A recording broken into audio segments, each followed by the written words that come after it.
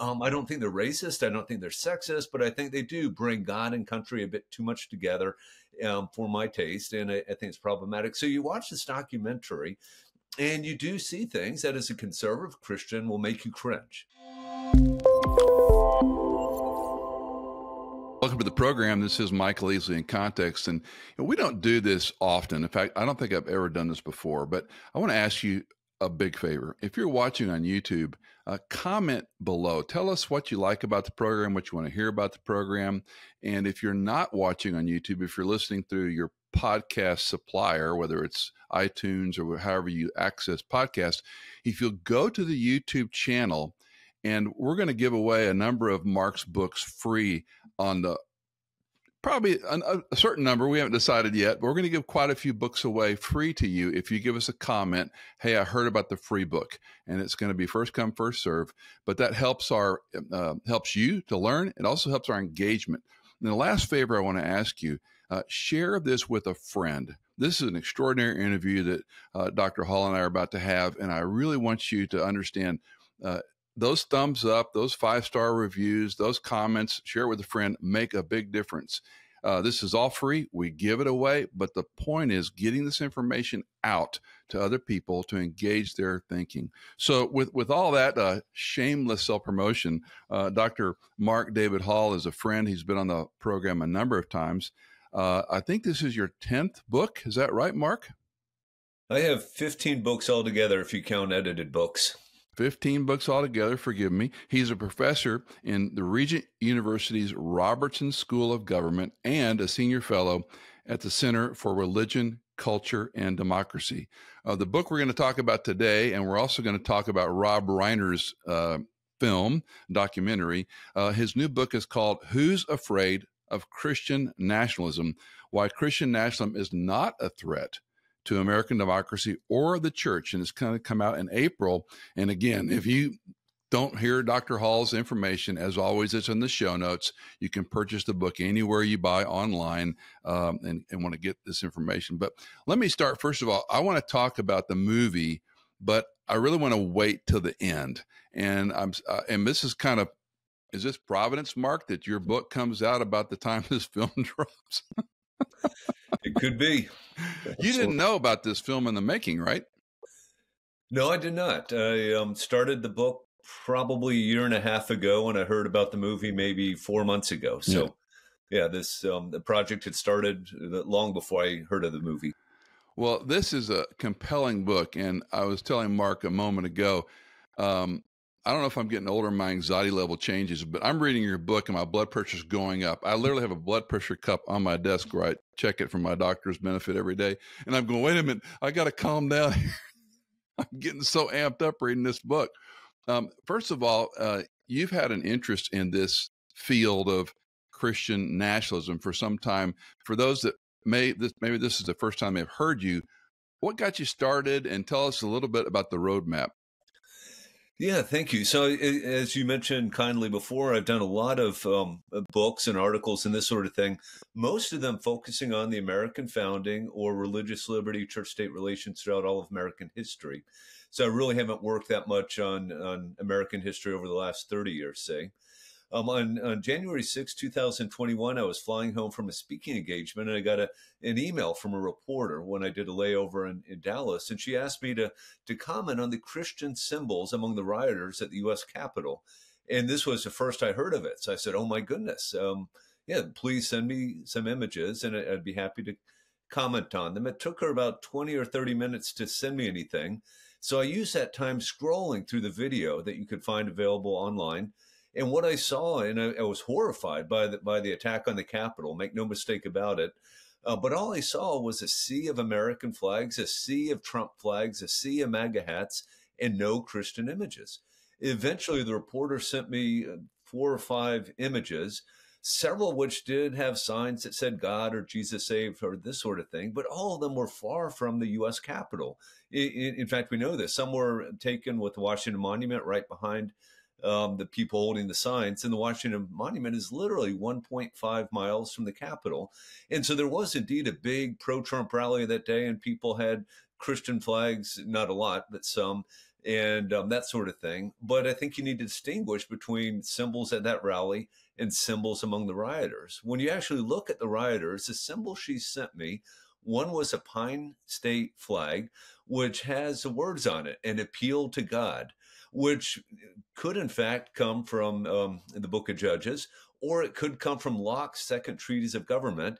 And of course, it's a Revolutionary era flag. So you could see how some of the quote unquote patriots who attacked the Capitol could be thinking in terms of the War for American Independence, just like they had the Don't Tread on Me flag. And really, the only explicitly Christian symbol was this crazy Goth-like person holding a copy of the Bible in front of the rioters. And I'm a church-going creature. I've been in churches my whole life, and I've never seen someone dressed up like this Goth guy. They don't sing in the choir and work in the children's ministry. No, never, never. And so I cautioned the reporter she should be careful with this narrative. She clearly had a narrative. Christian nationalists attacked the U.S. Capitol building. I cautioned her, you might want to be careful based on the evidence you've sent me. I don't see a lot of evidence of what you're trying to argue. She completely ignored me, came out with the story the next day. Christian nationalists have attacked the U.S. Capitol. And she was able to cite a number of scholars, including some reasonable academics, who said things like, this is as Christian nationalist as it gets. And so this really piqued my interest. So I started reading literally everything I could find on the threat of Christian nationalism.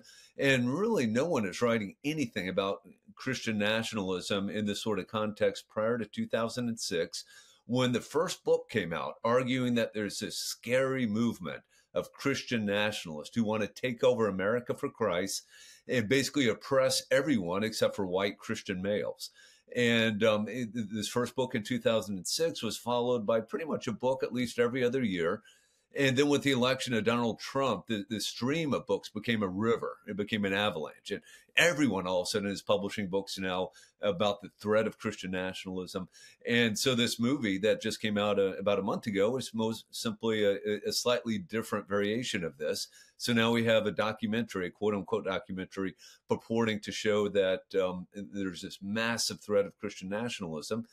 And so, as I said, I got curious about this. I started reading the literature, and the literature was so bad that I got inspired to write a book largely refuting it. That's a bulk of the book, explaining why, in fact, Christian nationalism is not a threat to American democracy or the Christian church. Let me get a couple of quick definitions. You and I hear the term existential threat a lot, and maybe we use it a lot. I don't think a lot of people understand what this means. Yes, I think what the critics mean is, in this context, Christian nationalism literally is posing a threat to American democracy. Our constitutional form of government could come to a collapse, and we could collapse into some sort of theocracy run by a dictator, probably Donald Trump, in the eyes of most of the critics. We're just on the brink of this happening. And again, I think this is ridiculous, but I think it's all the more ridiculous when you have Christian authors who are talking about how Christian nationalism is a threat to the Christian church. The Christian church is in jeopardy of collapsing, at least in America, because of this profound threat, which just suggests to me that these folks do not understand Christianity or the church. I watched the film, and I watched a number of interviews with NPR. We're going to get into this more, but just because you triggered a thought, that's a line that Reiner uses consistently, that this is meant to help the church. This is an attack against the church. But when I think about an existential threat, when you look at both sides, Republicans and Democrats, they toss that frame of reference a lot. I can see Schumer saying this is an existential threat to the country. And I'm going, well, an open border and non-verified elections and voting irregularity is an existential threat. So it seems like the partisan aspect of that terminology, it just inflames the voter, is my concern. Yeah, no, I think you're right. And you put your finger on something pretty important. You certainly have conservative Christians or conservatives on the right that are sounding the alarm bells as well. And in many cases, for equally poor reasons. I think there's precious little evidence of voter fraud in 2020, certainly not the sort of fraud that would throw the election from Biden to Trump And yet I know too many people. I personally know people that are just absolutely convinced that the system is rigged against conservatives, against Republicans. This in spite of the fact that Republicans took the House, almost certainly will take the Senate. There just seems to be no connection between the reality that's out there and what's actually feared. Now, since we're talking about Christian nationalism, I just read an article by Russ. I never know how to pronounce it. Ross, is it Dewitt? I can't pronounce his last name. I'm not sure exactly. But he's got a New York Times piece that just came out, and he gives 4 definitions and his take. And I guess he's responding to another author. So let's get Dr. Hall's definition of what is meant by Christian nationalism. So here, I don't want to become pedantic, but I need to well, you're a scholar. We'll give you a little rope. So according to the critics, Christian nationalism is a toxic stew of those who would conflate Christianity with the United States of America. And in addition to doing that, they're racist and they're sexist and they're homophobic and they're militarist. And so they want to use the power of the state, the police power, to absolutely oppress all racial minorities, all religious minorities, to impose white Christian nationalism upon the rest of the nation. So this is a scary thing. And then we get all the more scared when we learn from Samuel Perry and Andrew Whitehead that 51.9% of Americans fully or partially embrace this toxic stew.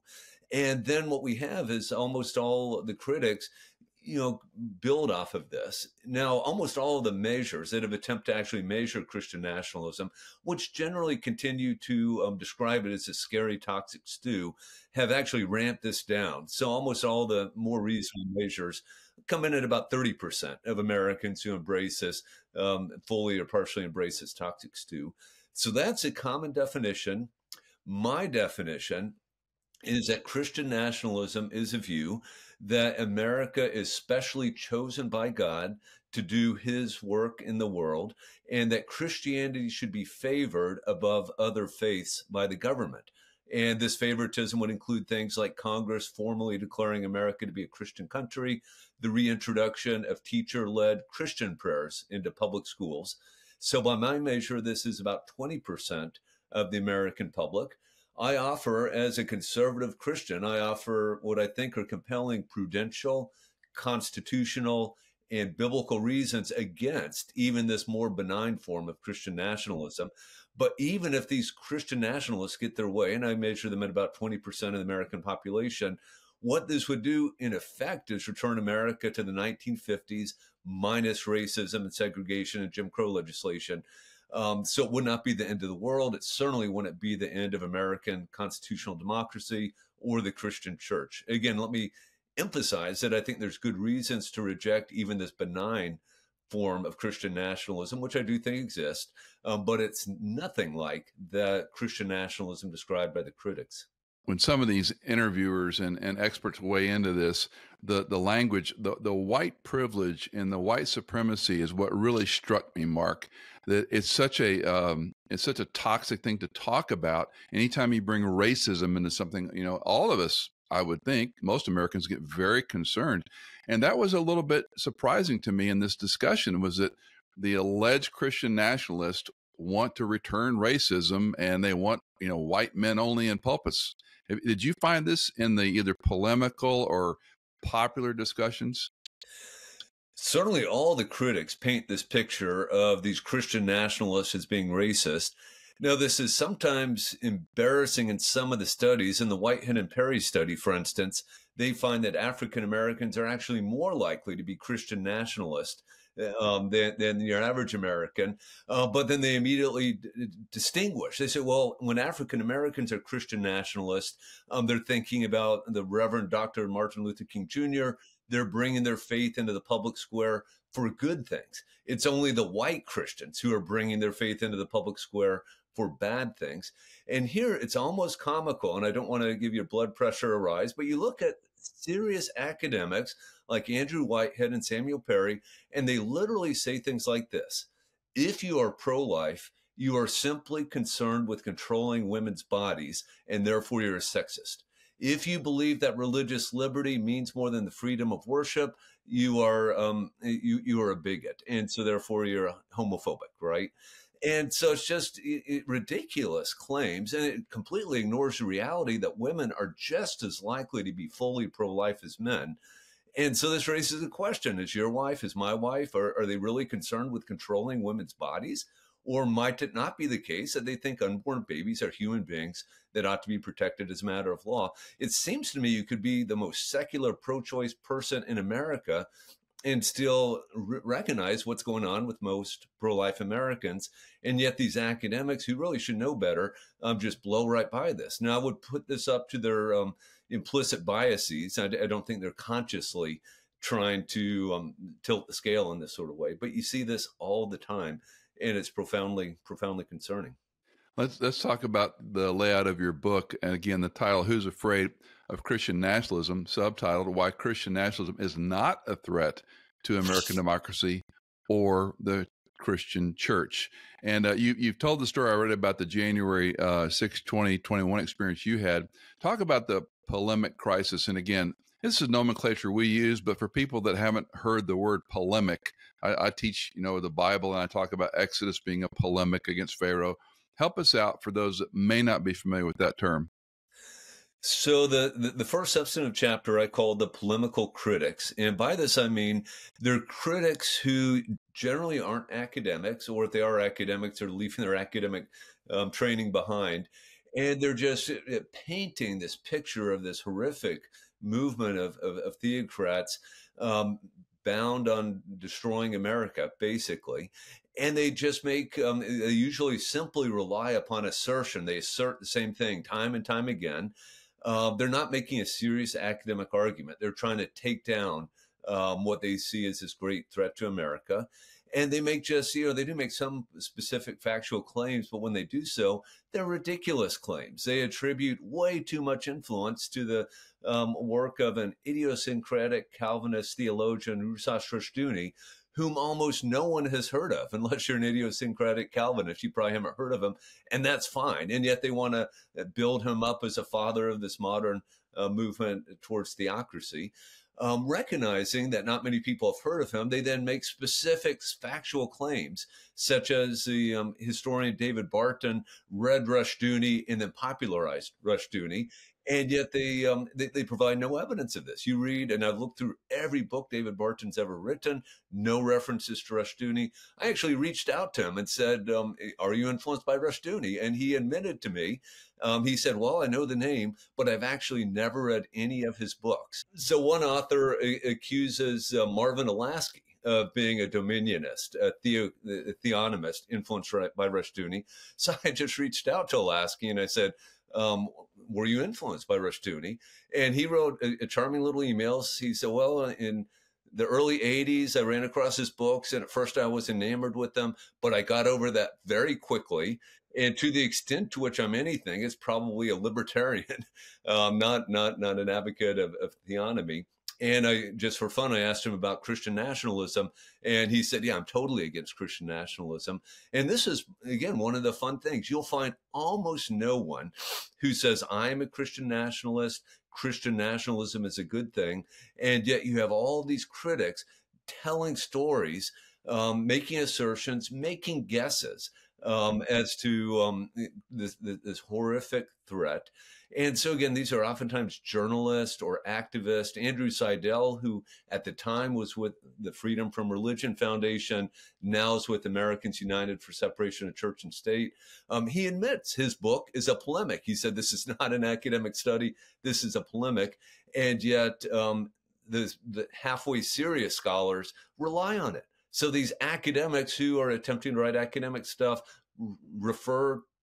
rely on the polemics by people like Catherine Stewart and Andrew Seidel. So it's just a kind of ridiculous, self-reinforcing echo chamber among all the critics, polemical and academic alike.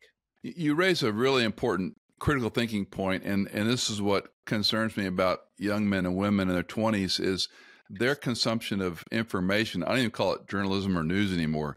Their consumption of information is unsubstantiated. It's opinion, it's clickbait, it's exciting, it's quick moving, and wait.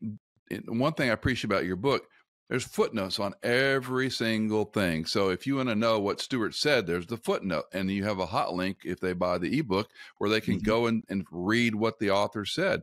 And tell me, Professor, you're talking to teenage kids in your classes, and they get their consumption of information through what, TikTok primarily? Are they aware that most of this stuff is just opinion, it's just entertainment, or do they really believe what's washing them in this information? Yeah, I think they do. I'm not on TikTok, so I'm not familiar. I kind of know what it is, but I'm not on it. They are. Yeah, I think by definition, you should be worried if you're getting your information from a very short video or from a tweet that is limited in terms of the number of characters and oftentimes doesn't come with any sort of citation or evidence. I think I think a number of these critics are legitimately worried. They think there's something out there that's scary.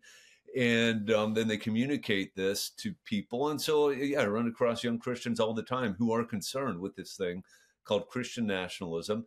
And so I think our job is to help them think more critical of these sorts of claims, as well as the sort of claims that we were talking about earlier from the right that are basically unsubstantiated, and ask them, okay, consider who is making the claim. If it's someone from the Freedom from Religion Foundation or the Baptist Joint Committee on Religious Legislation, might they not have an agenda that they are pursuing? And maybe you should be a bit skeptical of them. If they're if they're academics, attempting to write a bit more seriously on this subject, read what they're writing critically and think, okay, are Andrew Whitehead and Samuel Perry actually measuring the thing they're claiming to measure? I think, for instance, not to move too much to the academic literature, but I think they are attempting to measure what they call Christian nationalism. In reality, what they're measuring is the extent to which Americans buy into the strict separation of church and state, a sort of separation that would require a 1925 cross now on public land to be torn down, the sort of separation that would prohibit Ohio from including a Star of David in a Holocaust memorial, certainly a sort of separation that would prohibit voucher programs that allow parents to send their children to Christian or Jewish or Muslim schools on the same terms that they can send their children to other private schools. And again, some of the questions are even things like, or the statements that people respond to: should prayer be allowed in public schools? Now, think about that for a minute. That is not about teacher-led prayer. That's basically saying, should prayer be allowed? Should a child be able to pray over her lunch? Should a young man be able to pray over his math test? Should Islamic students be able to pray at the appropriate time during the day? Should they be allowed to do that? Now, it strikes me, if you're a strong advocate of separation of church and state, maybe you say none of those things should be allowed. I actually think that would be profoundly illiberate. Of course, prayer should be allowed in public schools.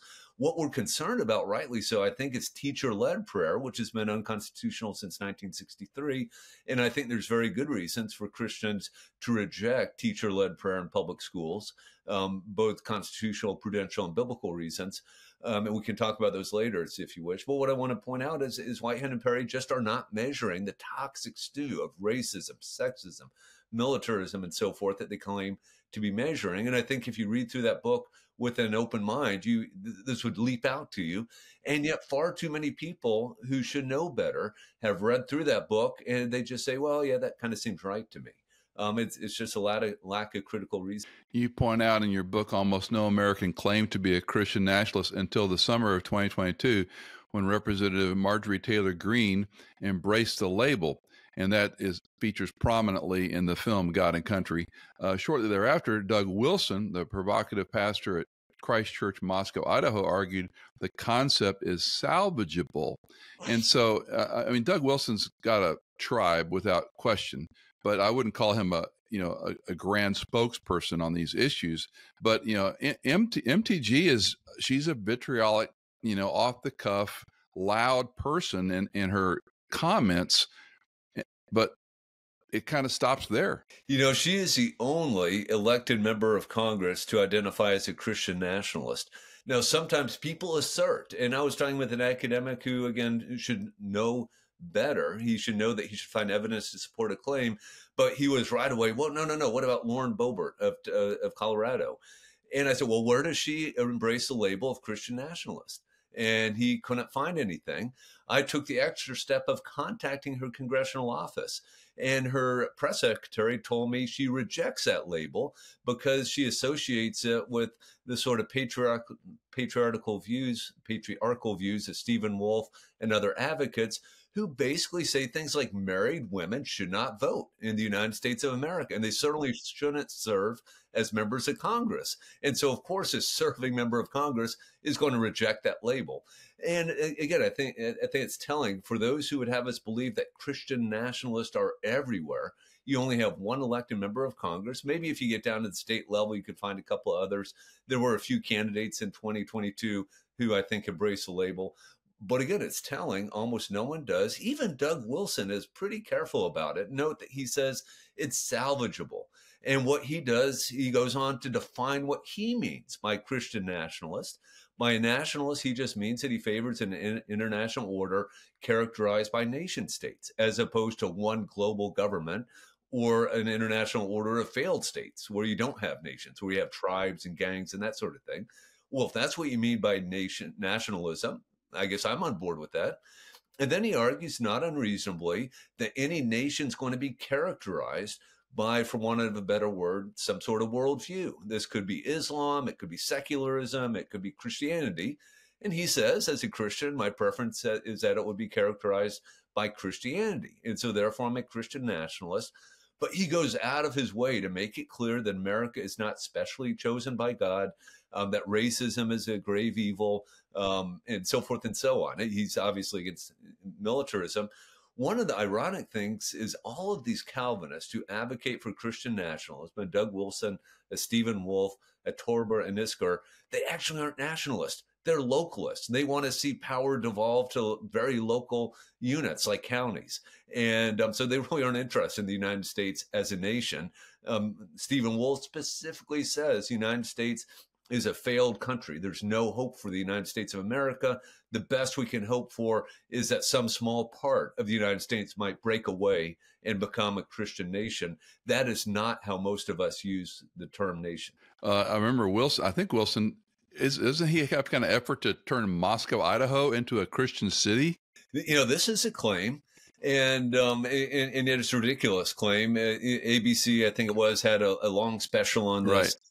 And basically, Moscow is a bright blue city in a deep red state. And so maybe 10% of the city is aligned with Doug Wilson and his values. But those wouldn't just be people that go to his church, right? There's some other conservative Christian churches in Moscow where they would say things like, if they were able to, they would ban abortion in the town of Moscow. They would certainly ban drag queen story hours in the town of Moscow. But they're also crystal clear there wouldn't be an established church, religious minorities wouldn't be persecuted, and so forth and so on. Now, one thing, without getting too into the weeds, I think one thing that's critically important to recognize about Rushdoony, Wilson, Wolfe, and others is that they are all postmillennial Calvinists. They all believe that the kingdom of God is advancing. The gates of hell will not withstand it. Eventually, more and more people will become Christians, and society will become far more Christians. And so what they're doing is they're working out this project. What would the eventual Christian society look like? And they're basically spinning out what they think it would look like. And it, again, involves things like I just mentioned. Abortion would be banned. You want to have drag queen story hours and so forth and so on. This is a project that is going to be attractive to very few American Christians. Sure. Because Let me interrupt you for a second. When you earlier mentioned dominion theology, and I would almost pair that with what you just articulated. Is that fair or incorrect? Absolutely right. There's a close connection between being a postmillennial Calvinist and theonomy or dominionism and that sort of thing. Even back when Rushdoony was getting some press in the 80s, you had two of Jerry Falwell and Pat Robertson, of course, are always being accused of being theonomist or dominionist. But two of Jerry Falwell's right-hand men wrote an article saying, look, most American evangelicals are not postmillennialists. they're premillennialists, premillennial dispensationalists. And so therefore, this Calvinist project is not going to be of interest to the vast majority of American evangelicals, or I would say more broadly, the vast majority of American Christians. It is of interest to a very tiny slice of Calvinists. And I say this as someone fairly sympathetic to Calvinist theology, but we need to recognize we're talking about a very small handful of people in America. And as I always caveat, most people who call themselves Calvinists don't really know what John Calvin taught, much less the Synod of Dort and the 5 points, but that's another conversation. In your last chapter, you say a biblical and theological reasons for rejecting Christian nationalism in all its forms. I argue that it is appropriate for Christians to be patriotic and to bring our faith into the public square.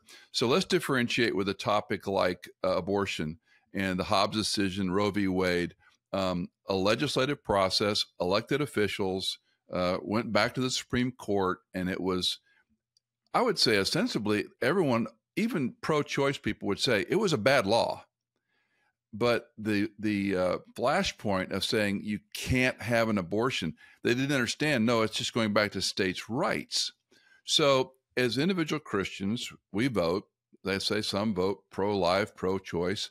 It goes to the ballot. It goes to the elected official. It becomes a bill. It becomes a law. The process is different. By the time it hits the Supreme Court and they make a ruling, that's the three branches of government. You could blame either side from a moral perspective, whether the pro-choice argument wins or the pro-life argument wins. This is how the public square functions. So why and maybe it's a stupid question, but why is there a fear? Does this go back to the existential threat that Christian nationalism somehow is going to mandate you can't have an abortion, which it did not in the Hobbes decision. Even I wouldn't attribute it to Christian nationalists, but even if you did, right? Sorry for the prattling there, but I think you see where I'm going with the question. No, I think so. So let me begin by agreeing with you. I think everyone by this point recognizes that Roe versus Wade was very bad constitutional law. The U.S. Supreme Court tried to rehabilitate the constitutional reasoning in Planned Parenthood versus Casey, but again, that decision's been hotly criticized, and so eventually the U.S. Supreme Court overturned Roe versus Wade. In part, it did so because Christians had organized themselves into legal advocacy groups like the Christian Legal Society, Alliance Defending Freedom, First Liberty. And these folks made arguments, and they consistently made arguments over a long period of time saying that Roe versus Wade is bad law. The U.S. Supreme Court finally agreed and tossed it out. So the practical results of this, as you very accurately said, is it returns the issue of abortion to the states. So states like the state I'm in right now, the great state of Oregon, can protect a woman's right to have abortion at any period throughout a pregnancy, and it can adopt policies saying that health insurance plans must cover abortion at no cost. And the great state of Oregon actually will provide funds for abortion if you don't have insurance, whether you're in the state legally or not, right? And so the state of Oregon has the freedom under the Dobbs decision to embrace policies like this.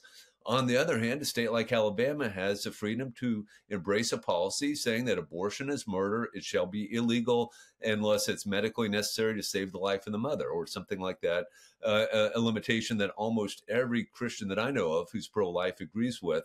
And yet we recognize that a tiny fraction of 1% of abortions are actually medically necessary to save the life of the mother. And so the question becomes then, is it appropriate for Christians to engage in politics? I spend most of the year now in the purple state of Virginia. And so in the purple state of Virginia, is it reasonable for me to advocate for laws restricting abortion, to vote based on my conviction that abortion is murder, to perhaps lobby legislators, to perhaps run for office myself one day? Is it permissible for me to be motivated by my Christian convictions that all human life is created in the imago Dei and must be treated with respect and dignity? My conviction that people should be treated justly, and this certainly involves them not being killed. Is that a reasonable thing for me to do? And I think I would contend it absolutely is. And this is not Christian nationalism in any meaningful sense of the term.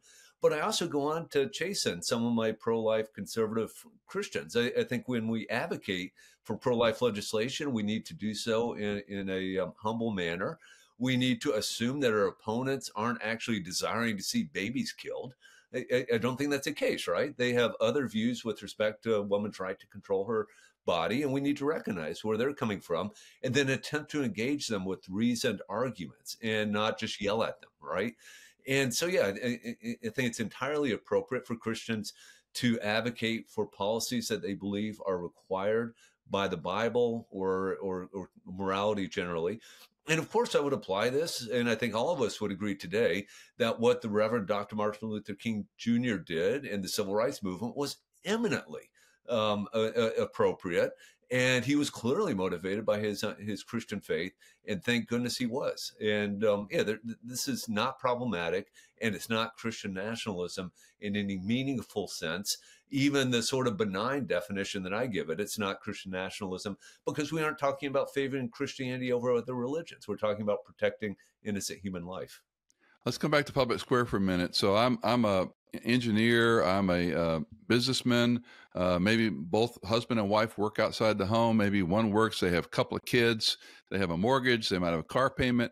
They go to a good church, teaches the Bible. They're evangelical, fundamental, Baptist, Bible-believing Christians, and they want to throw their hands up, Dr. Hall, and say, my vote doesn't matter. I can't engage the public square. I don't want to get involved in these fights. And you experience, I experience in small amount, but when you step out and write a book like this, you're going to have lots of critics come down on you and say all kinds of unkind things. I mean, our YouTube comments can be pretty exciting sometimes. And they don't want to do that, Mark. They want to, go home after church, have a Sunday supper, take a little nap, maybe watch football, love their kids and grandkids. So when we say public square, that can be intimidating to a lot of Americans. Sure. Let me right away recognize that people have different calls in their life. So I've felt called to engage in the realm of politics for about 15, 20 years through more academic circles for the last 5 years, aiming for the general reading public. So I'm trying to persuade people, which I think is eminently appropriate. But I recognize that most Christians aren't going to feel called to write books or op-eds or all sorts of articles on this subject. That's fine. We're all going to be doing different things. I personally don't feel called to run for office. Some Christians do, right? So we have different callings in our lives. I would say that in a place like the United States of America, American citizens have a responsibility to be engaged in politics. We all have the right to vote. We all should vote. And when we vote, we should take into account our Christian faith, what our faith requires of us. And we should look at the issues that matter and issues that can matter. And we should ask our candidates, are they advocating for justice and equality for all Americans? And depending on where we are, that might look a bit different. And I don't want to ever suggest that we should be single issue voters. But I do think something like the sanctity of human life strikes me as an obviously important issue. Things like religious liberty. And I want to be clear, I want to protect the ability of all Americans to act according to the religious convictions whenever possible. So this isn't just religious liberty for Christians, but it's for Jews and Sikhs and Muslims as well. And I don't say that as a relativist. I will try to convince any Jew or Muslim or Sikh of the truths of Christianity. But I think that has to be done without the coercion of the state. And absent their conversion, they should be free to act according to their religious convictions whenever possible. I think we have to be concerned with the most vulnerable among us, homeless populations, for instance. And we should be thinking, how might these homeless populations best be helped? That may involve the government. It might not involve the government. It might be involved in working through your church to support a ministry aimed at homeless people. But I think we have to be concerned with these things as Christian citizens in a country where we have the ability to make a difference. If we were Christians in North Korea, maybe we'd just keep our heads down and pray. But we aren't Christians in North Korea. We live in the United States of America, and therefore we have the responsibility to act. And I would say the same thing to citizens of England or France or any other functioning democracy. Let's change subjects. Well, direction a bit and talk about this new film, God and Country. It was really a provocation by a book by Catherine Stewart, who you have referenced. Her book is called The Power Worshippers Inside the Dangerous Rise of Religious Nationalism. And the producer is, I mean, Rob Reiner is the headliner, but Dan Partland really was the one who did the film. And correct me if I'm wrong, in my investigation, Rob Reiner had nothing to do with it other than to put his name and money on it. Parkland was the one who did all the real heavy lifting. And I think Reiner saw it as a finished product, basically. So he wasn't involved in selecting or scripting or anything. So I could be wrong on that, but I did read that. Now, the question comes, it opened in very small theater releases. It's going to be on Apple TV on March 21st. You've seen it. You wrote a great op-ed, or rather a response or review, which we have the link in the show notes. It's a very succinct, accessible article from Dr. Hall to read. But let's start at the high level of this documentary. Give us your kind of assessment of the. You talked about fear mongering earlier, and you have the same opinion of the film. Yes, I would class this film with the polemical literature, and it's telling that it relies on Catherine Stewart's books. I classify her book as part of this literature. It relies heavily on Andrew Seidel and Bob Boston of Americans United for Separation of Church and State. And Reiner himself, of course, historically has been no friend of Christianity. I think he's actually been critical of religion, identifies as an atheist, I believe, to this day. And so it really is telling. Again, this is a critical thinking. We should be concerned, maybe, or at least start asking questions when Rob Reiner, the atheist, says, yeah, I'm really concerned that Christian nationalism is a threat to American democracy and the Christian church. And the church, yeah. Yeah. So since when did you become concerned about the Christian church? Now, maybe he is, right? Yeah, could be. And people change and this sort of thing. And I think your timeline is right, because one of the, once it became evident he was involved, people started asking, was it prudent for Christians like David French and Russell Moore to serve as talking heads for this documentary? And it does appear that I think they even said they weren't aware that he had any involvement with it. And if they were, they might not have participated in it. So, I think part of the problem with Christian nationalism, and I might have made this distinction earlier. There are, and you know this, of course, there are racists in America. There are sexist in America. There are militarist in America. There are people who would use violence to overthrow the regime. I think we saw part of that on January 6th among those people who attacked the U.S. Capitol building. It was a crime. I'm horrified by it, and those people should be prosecuted to the full extent of the law. We saw this among the 300 or so people that gathered at the Unite the Right rally in Charlottesville. So there are dangerous people out there. And of course, it's possible then for Reiner then to find some videotape of people saying kind of crazy, racist, sexist things. They can also find Greg Locke, that inflammatory pastor in Tennessee, saying just ridiculous things. And yeah, he has a tent full of people that think he's, God's gift to mankind. And then, of course, you find less offensive people that conflate God and country in the church in ways that make me cringe. I don't think they're racist. I don't think they're sexist, but I think they do bring God and country a bit too much together for my taste. And I think it's problematic. So you watch this documentary and you do see things that as a conservative Christian will make you cringe, I think, right? And then I think you have people like David French and Russell Moore, whom generally I think well of.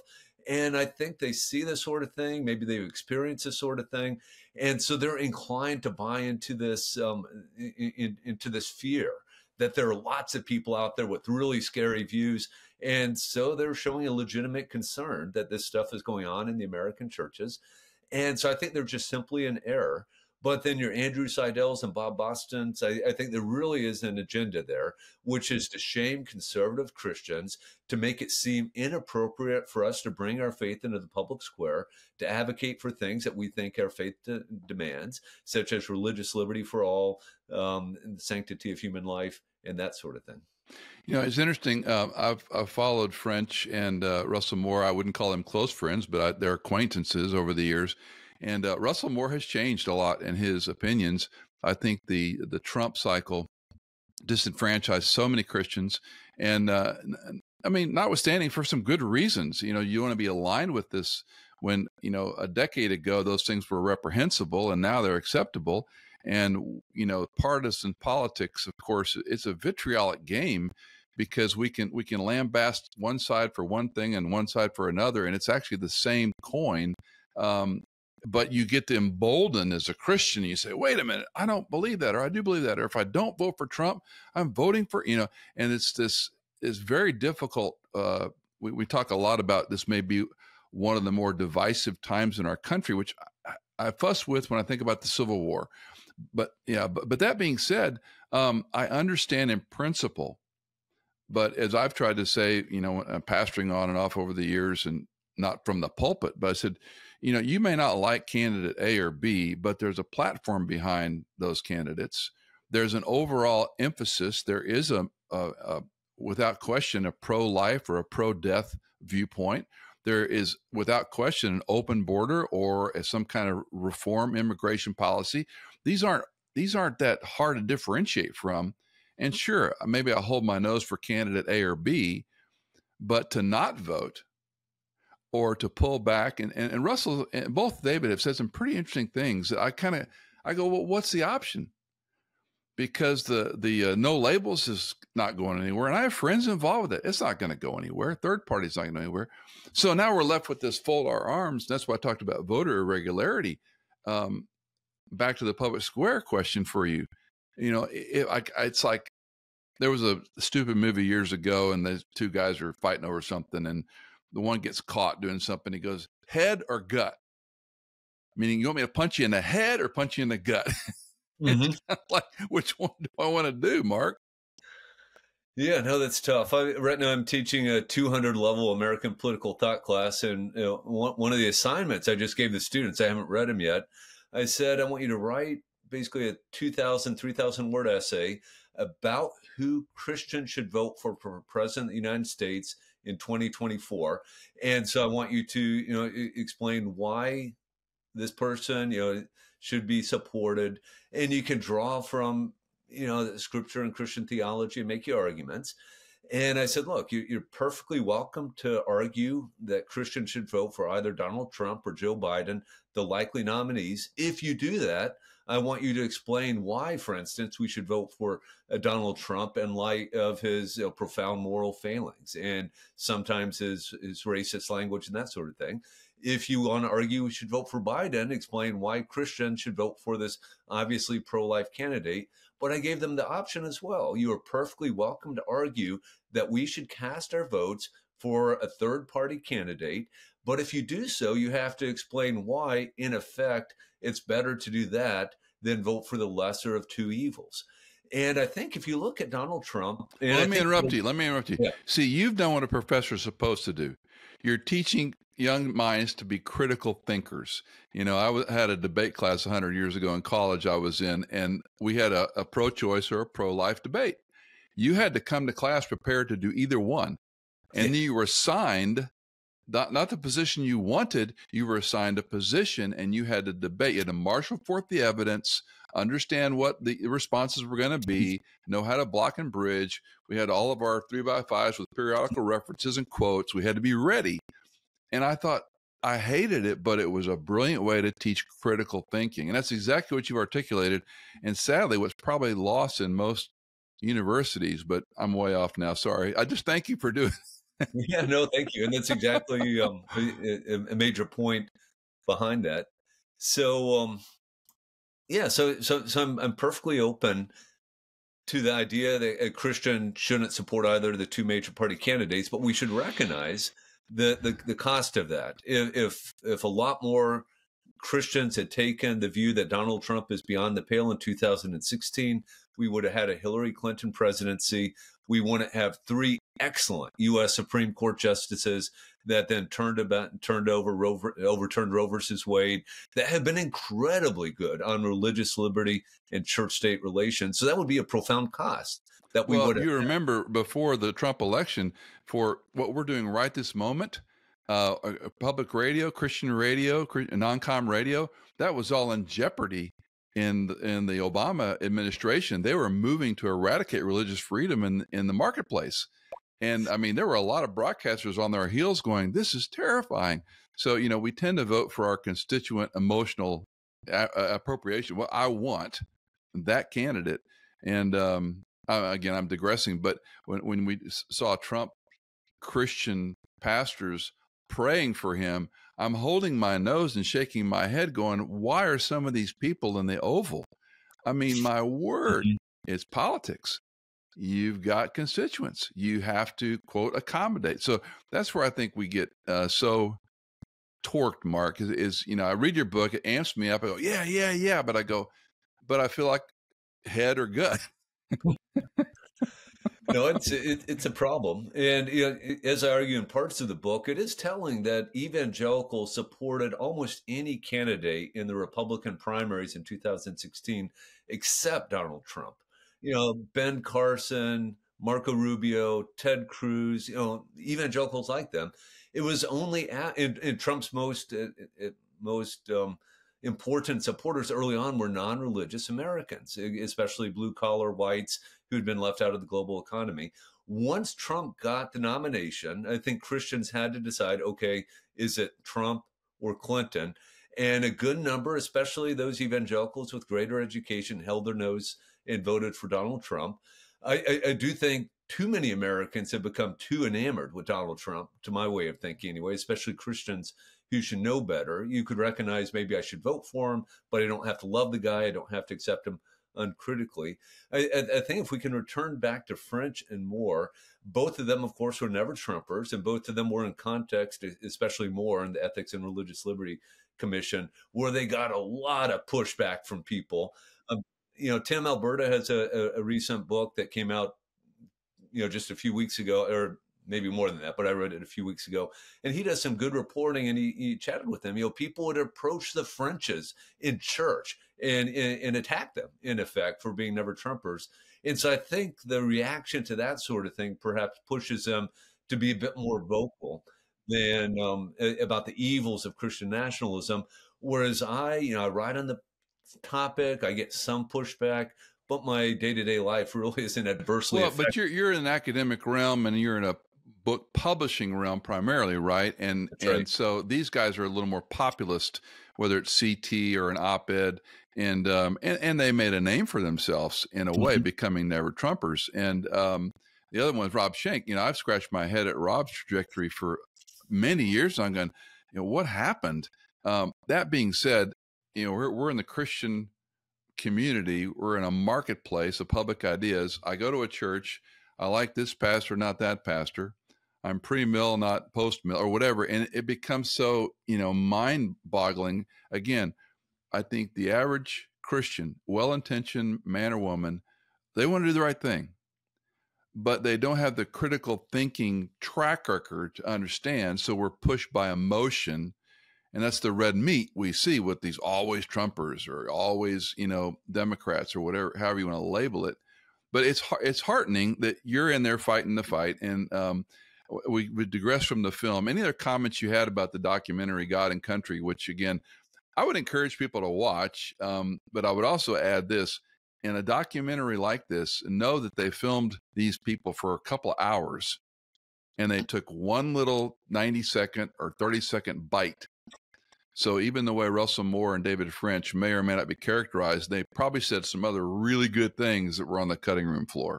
But anyway, final thoughts about the documentary. Yes, I agree. I would encourage people to watch the documentary. I would encourage them not to pay to watch it, right, as I unfortunately had to do because I was writing a review of it. But watch it critically, and then without being too self-promotional, I'd encourage them to get my book, Who's Afraid of Christian Nationalism. It's aimed at the general reading public, so it's not an academic book, although, as you point out, I do have footnotes. So if you have any questions... Which I love. Yeah, thank you. And you should have footnotes, because if you have questions, did such and such really say that? Or what's his evidence for these numbers? You can go track it down. So the text should be reader-friendly, but I provide all the supporting information that one would need to then judge my book, right? So I'm not asking anyone to take my book at face value, but watch the documentary, read my book, and decide which one makes more sense. Dr. Mark David Hall, I would talk to you all afternoon, but you've got classes and we've got more work to do. But thanks for being on the podcast. As we mentioned on the front end, all the information is in the show notes. And I would encourage you to buy Mark's new book. It comes out in April. You can probably pre-order it anywhere you buy a book online. It'll be shipped to you. I'm sure it'll be available in e-format if you're a Kindle user or other electronic book application. But this is the kind of book, a lot of times we have authors on inContext, and we know they might be out of your area of interest. We had some really brilliant Hebrew professor or whatever, and you go, this is an accessible book for you as an American who happens to be a believer in Jesus Christ, who happens to be an American. And I think rather than lose all hope, which I can tend to do, is this kind of thing provokes me to thinking. And then what's the next step for you? How God might use this book in your life, in your neighborhood, your community group, your Sunday school class, as just a provocative way. Can we talk about this without losing our emotional control? So with that said, thanks again, Mark, for joining us on the program. Thank you very much, Michael. It's been my pleasure.